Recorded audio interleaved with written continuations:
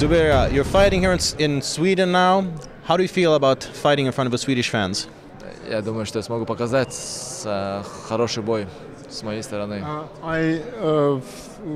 I'm very glad I have a chance to come to Sweden. I've been looking forward to this, and I think it will be a good fight, a decent fight, and I think Chavez will do his best, and I'm also looking forward to it and expect to do my best. Now, you're coming off a win in your UFC debut, and what lessons have you learned from that fight? Сейчас, я думаю, намного легче будет, и без переживаний, без всяких эмоций. I thought a lot about my debut fight, and I analyzed it. I think I've understood a lot, and I made drawn some lessons out of this.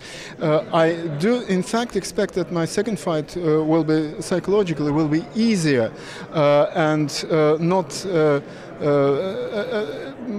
There will be not so much emotion on my part as it was in the first fight. All right, now you're facing Ernest Chavez, a fighter who has 2 fights in the UFC. How do you see him as an opponent, and is there any area where you feel you're stronger?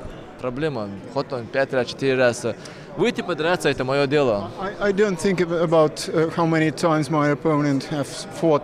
Was it 2 times, 3 or 5 times? It doesn't really matter for me.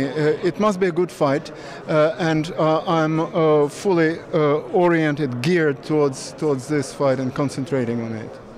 When we spoke with Ernest Chavez and we asked him a similar question about advantages, he said movement was a big key in this fight. How do you feel about that statement? Он мгновенно посмотрел на мои бои, и себя он оценивает. I think he's probably right, and I think he watched my fights as well and analyzed the tactics. I think it will be a tough fight, both standing and moving, so we'll try to make the best of it.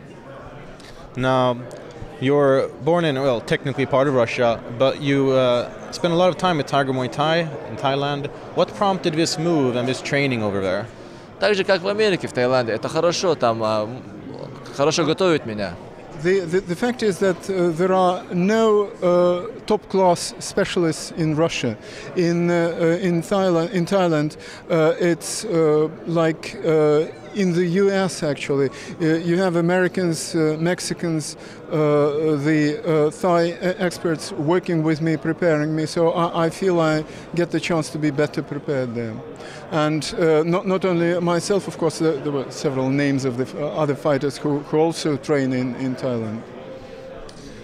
And how would you consider yourself as a fighter? Would you say you're more of a striker, more of a grappler, all around? Do you even think it's possible to define yourself as a fighter? Мне нравится бокс просто. И зрелищно это выглядит со стороны. I think I'm rather an all-round fighter, and I feel at home in with different techniques. But I like boxing. It's also more spectacular, and I enjoy boxing. So would you prefer to keep a fight against Ernest Chavez on the feet on Saturday night? Да, стойки, на ногах. Yes, боксировать. That's true, on feet. So is it safe to say you're looking for a knockout win? Это только Всевышний знает, как закончится бой. Ну, надеюсь, иншаллах, я стараюсь нокаутом выиграть бой.